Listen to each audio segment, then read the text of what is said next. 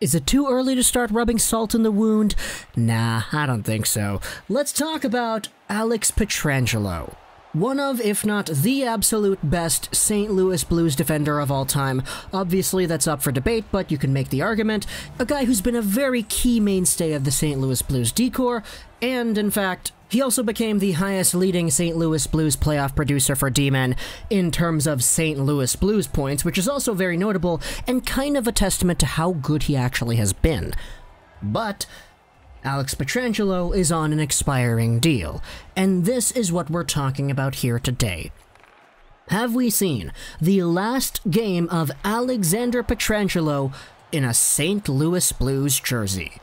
Now, it's a big question here, because throughout the entire season, Alex Pietrangelo, like Braden Holtby, whom we also made a video about in this kind of format, was noted as one of the potential top UFA free agents heading into the 2020-2021 season. Depending on whether or not the Blues could get a contract extension, Pietrangelo was set towards hitting the market and becoming the prime subject of what would be a bidding war. But with the St. Louis Blues' most recent defeat at the hands of the Vancouver Canucks, man, I still can't believe I'm saying that, man, Pietrangelo's situation has become a lot more muddy. Here's a quote here from Greg Wyshynski right after the Blues got eliminated 2 days ago. "I'm not going to answer that. We'll find out soon," Pietrangelo said when somebody asked about his future with the St. Louis Blues. Now, it's no secret that the St. Louis Blues would want to keep Alex Pietrangelo. He's literally their captain. He's been there for 10 years, pretty much.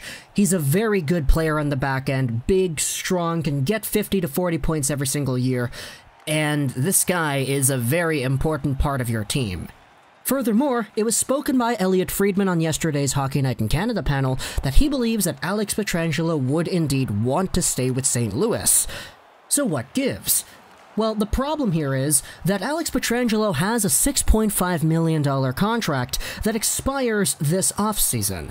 And as a guy who probably could have been named for a few Norris votes here once in a while, there certainly is room for Pietrangelo to get a boatload of money on his next deal. Also, he's 30. So it's not like a short-term contract is going to really fill that void here. There's most likely going to be negotiations and a value for a long-term deal when Pietrangelo signs his next contract. The problem is, the St. Louis Blues have a current projected cap space of $20,000. Not $20 million, just $20,000 straight up. And for next season, they have a projected $2 million in cap space. This is why there's been rumors and trade speculation as to whether or not Jake Allen could go, or Jaden Schwartz could go, Alex Steen could go, any of these other guys in the Blues that could free up the necessary money needed to re-sign a Pietrangelo. But like Pietrangelo said himself in the quote, "We don't know. We'll find out soon." So let's talk about the possibilities as to what could happen if Pietrangelo goes to free agency. We spoke about this also with Braden Holtby, but with the introduction of a flat cap, there certainly is a lot more obstacles when it comes to signing big-name free agents to big contracts. In a world where it was already more likely that the teams with money would go after Pietrangelo, it seems even more likely that teams without the money would not be able to free up the funds to do that, because making trades with big contracts just seems like a much more difficult process now that we have a flat cap introduced into the system. So let's go over a few teams here that I think could see potential offers sent out to Pietrangelo, and teams that in my opinion would make the most sense if they went after this big hulking D-man. And lo and behold, there are quite a few teams that do have a considerable amount of cap space with the opportunity to maybe take a chance at St. Louis's captain. Obviously, you have the teams at the very end of the cap space room line, like Ottawa, Detroit. These guys got so much cap space to burn through. But there is a concern as to whether or not these teams would actually be a fit for an Alex Pietrangelo.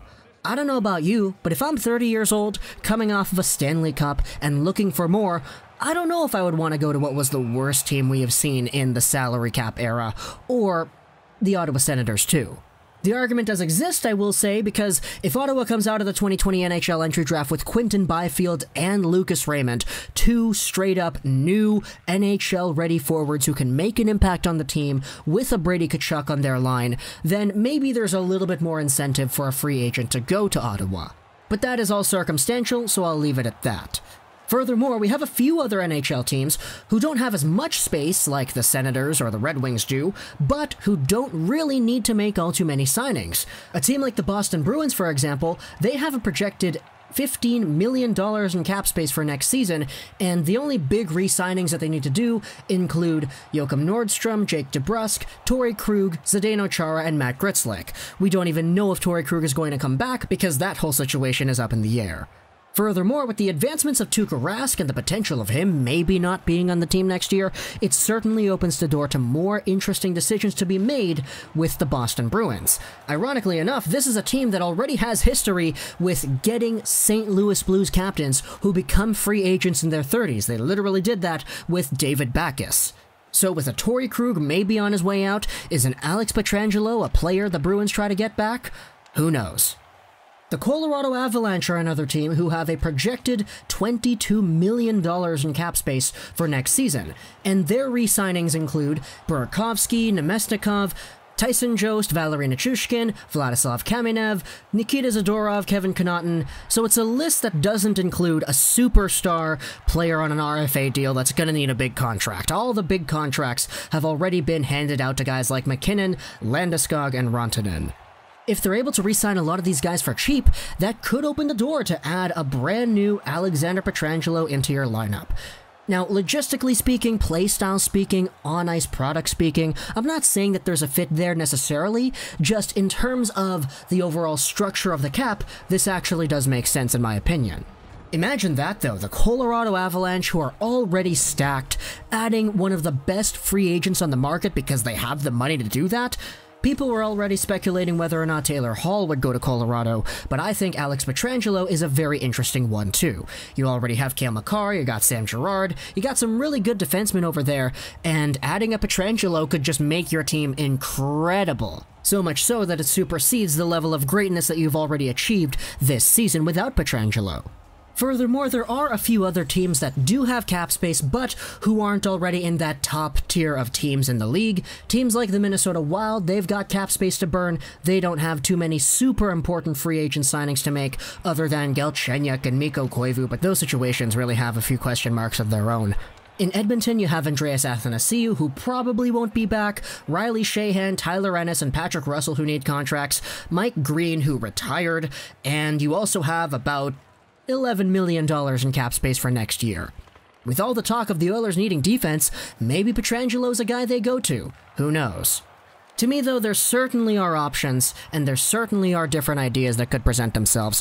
I know personally, for the Red Wings and the fan base that they have over there, there isn't really too much value in bringing in a long-term contract for a guy who's already 30 years old, who can be very good in the short term, but who will most likely prevent the, let's just say, fluid acquisitions of other younger talent as the team grows older, because that is a young team that does have a lot of cap space. Who knows if they're able to burn it on other contracts that are bigger early on, but if Pietrangelo does go over and he spends some time on the right side in Detroit, it would be a very nice combo, in my opinion, to be honest. But at the same time, you know, it doesn't really fit logistically speaking. It's just the cap space is the most obvious one to point out. With more competitive situations elsewhere there, you could make the argument that it could be something of value, like, let's just say, the Ottawa Senators, which we already talked about.